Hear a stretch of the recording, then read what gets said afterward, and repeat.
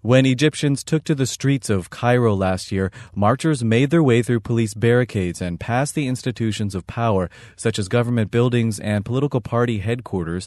Hour by hour, the crowds grew until thousands filled Tahrir Square. On the march through the city, journalist Aya Batrawi was there.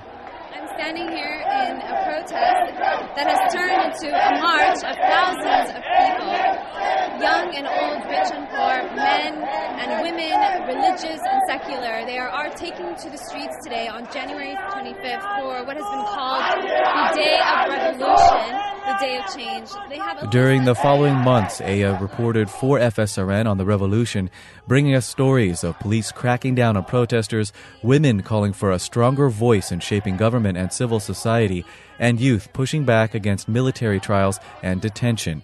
She joins us now from Cairo, where she's been monitoring today's events as well. Aya, good to have you with us. Thank you. As we heard in the previous report, 1 year later, there are different views about how far Egypt has come and where it is headed. What have you been hearing 1 year later as you're there in Tahrir Square? I've been hearing in Tahrir Square the same thing I heard exactly 1 year ago today, which is that people are demanding the downfall of the regime. People feel that Mubarak was ousted, that his regime is intact, and that is because the military council which took power after Mubarak was ousted is the same military council that serves under him, and it is led by the same military ruler who was his defense minister for 20 years. They're saying that their calls for freedom, democracy, and social equality has not come true. They're saying that the military has yet to prove its words which say that they are behind the revolution. They're saying that if the military was truly behind the revolution, 100 protesters would not have died in clashes with security forces since the military council took power. And they're saying that till today, only one police officer has been found guilty, and he was tried in absentia. And upon his return to Cairo, he was given a retrial.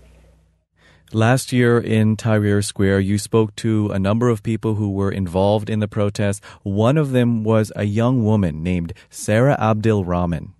This is the first time that I join in protest or go down in the streets or do anything like that in my life, and it's really working. There's so many people here, and it's so safe. Everyone I know, I didn't even know that they were coming, and they showed up, and this is just amazing. Have you ever seen anything like this before? No, probably just in a football match or something.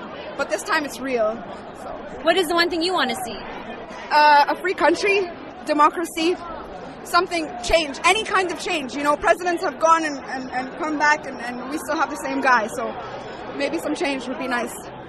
That's Sarah Abdel Rahman speaking 1 year ago in Tahrir Square. Your thoughts about the sentiments she expresses and what that means today? You know, it's really ironic because a year later, the same demand that Sarah stood in Tahrir Square calling for is the same demand people are asking for today. They're saying that democracy is not just about elections. Democracy means changing the old system that was in place for so long. It means bringing people to justice. It means that everyone falls under the jurisdiction of the law and that no entity has more power than another, which includes the military rulers who have ruled this country for over 60 years. And so people are calling for the same thing. And they're saying that there have been changes, but not enough, not what all these people have gone out into the streets for. And so essentially people today are saying this is not a day of celebration. This is a day to continue the revolution that they started 1 year ago. And they're planning on staying in the square until those demands are met. And until the military council makes very clear what kind of jurisdiction they're going to have and what kind of jurisdiction and authority the elected parliament will have in writing the upcoming constitution, in choosing the next president, in removing emergency laws, and all of the other demands that people went out exactly 1 year calling for. That's journalist Aya Batrawi speaking to us from Cairo on the 1 year anniversary of the beginning of the protests in Egypt. Thank you for joining us. Thank you, Dorian.